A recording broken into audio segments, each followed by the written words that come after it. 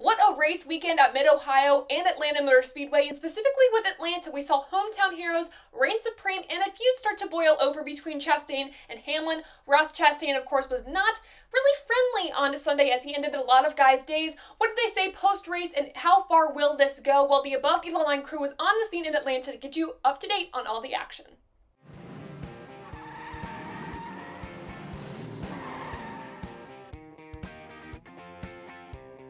All right, we interrupt your regularly scheduled program to bring you some big NASCAR news. Again, Denny Hamlin and Ross Chastain made contact.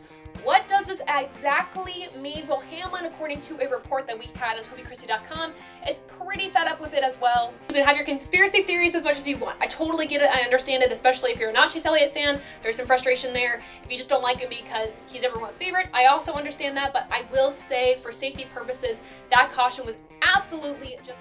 Follow us on Instagram and YouTube at Above the Yellow Line and Twitter at _TaylorKitchen_ to participate in race day polls, daily questions, and so much more. Also, make sure to check out TobyChristie.com for more great motorsports content and TobyChristie.com on all social media platforms. To watch this full episode of Above the Yellow Line, make sure to follow the Toby Christie YouTube channel, TobyChristie.com.